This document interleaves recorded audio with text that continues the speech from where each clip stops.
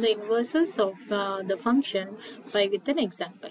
So suppose the problem is, let the function f from R to R defined by f of xy is equal to xy such that y is equal to mx plus b.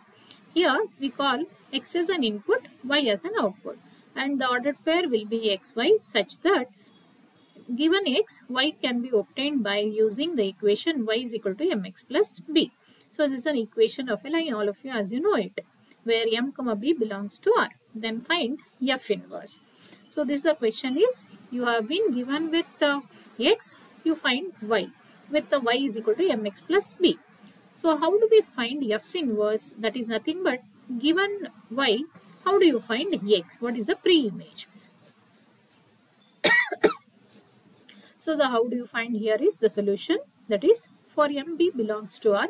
So if m is not equal to 0, then this function which is defined by f is equal to xy such that y is equal to mx plus b is an invertible function, because when m equal to 0 you will not be having inverse. That's why we have considered m is not equal to 0, then only it is invertible function, because it is 1 to 1 and onto. So since the function is 1 to 1 and onto, so then only you can check, you can find that the inverse of that function. So how do we find the inverse? We know here.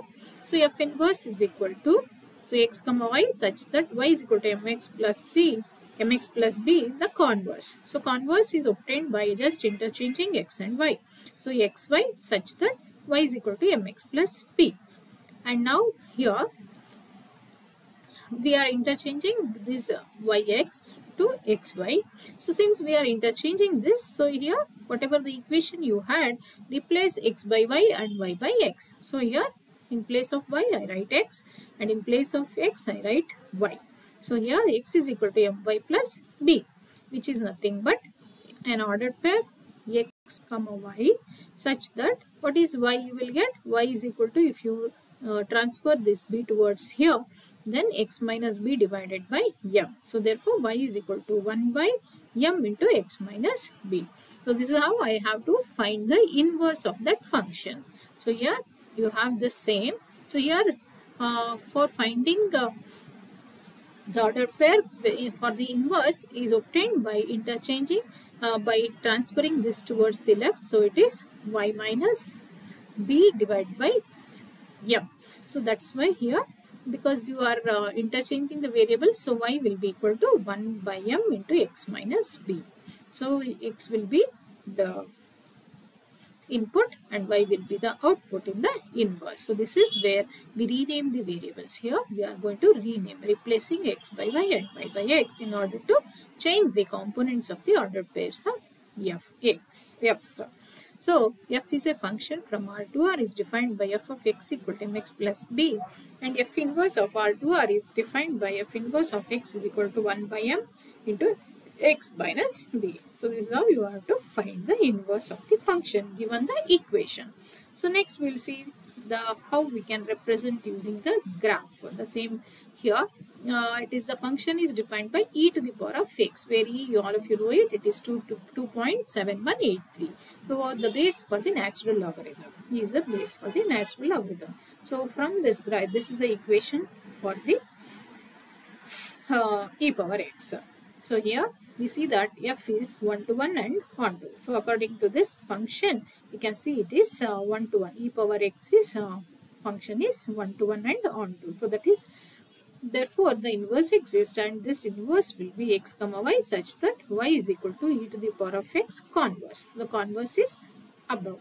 Then it is nothing but, if you converse, if you are interchanging x by y, so you will get x is equal to e to the power of y, which is nothing but x comma y such that y is equal to ln of x. That is, if you take the natural ln, so you will get y is equal to ln of x. Therefore f inverse of x is equal to ln of x.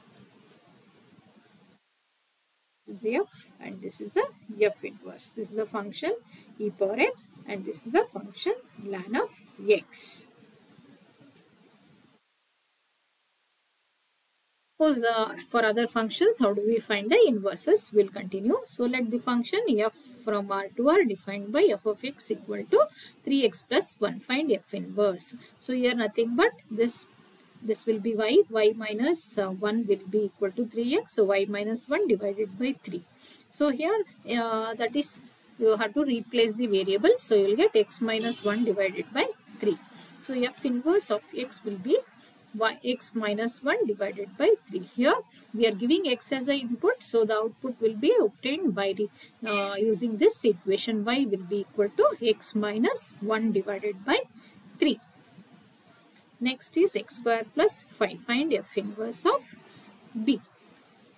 You can observe here the domain is an integer. If it is R, it is not 1 to 1. Therefore, the domain here is z. So you can first make sure that this function is 1 to 1 and on to. Then only you go for finding the inverses.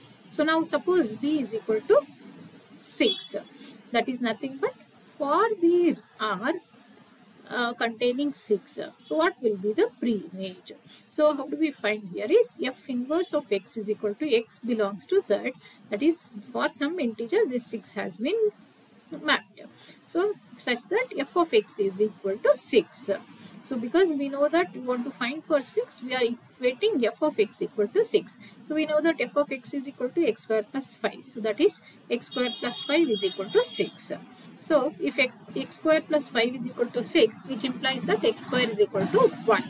And this is nothing but which implies x is equal to plus or minus 1.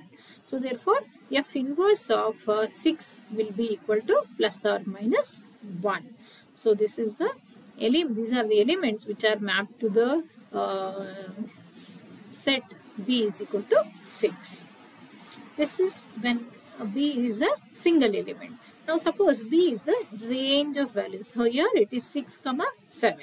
Because here it is a range is a real number between 6 and 7. In that case, how do we find the inverse? So f inverse of 6, 7 will be equal to x belongs to z such that f of x belongs to 6, 7, which is nothing but f of x is nothing but x square plus 5 lies between 6 and 5. Therefore, f inverse of 6, 7 will be equal to x belongs to z such that 6 less than or equal to x square plus 5 less than or equal to 7. So because here at the center we have x square plus 5, we had to subtract 5 from the whole equation. So if you subtract 5 from 6, you will get 1, and subtract 5 from here, you will get x square, and subtract 5 from 7, you will get 2. So which indicates that x square lies between 1 and 2. So which indicates that your x lies between, and because we know that x is an integer, therefore x must be in the range from 1 and 2. That is 1 and 2. So this is 1, this is 2. Suppose x square lies between 1 and 2. So here we know that x will be equal to plus or minus 1.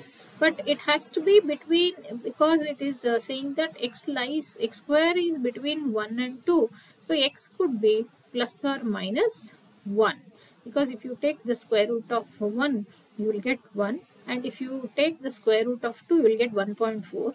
But we know that this r is mapped to an integer. So it will be only the x will be equal to plus or minus 1.